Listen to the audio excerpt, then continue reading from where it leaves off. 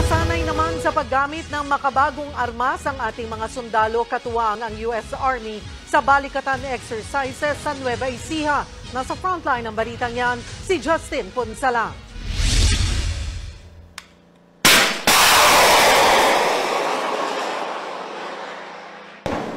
Ito ang Javelin anti-tank weapon system ng United States Army.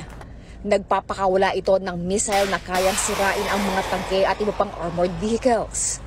Kabilang yan sa mga sinubukan kanina sa balikatan exercise sa pagitan ng Pilipinas at Amerika na ginanap sa Fort Magsaysay sa Nueva Ecija. Walang ganitong sandata ang Philippine Army pero kabilang na raw ito sa planong bilhin ng ating sandatahang lakas sa ilalim ng AFP Modernization Program. We know for a fact that the Philippine Army has to develop its capabilities to make sure that we will be able to use the modern weapons.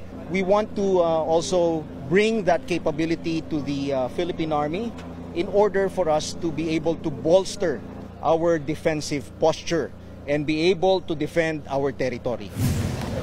Pagliliyang ng Philippine at US Army, ang mga pagsasanay nila ay matagal nang nakaplano at hindi paghahanda laban sa anumang bansa.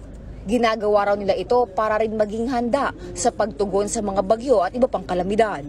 All the scenarios that we are doing here in the exercise are not specifically targeting any adversary, but we want to prepare for all kinds of threats that could come to our country, whether it be man-made or natural.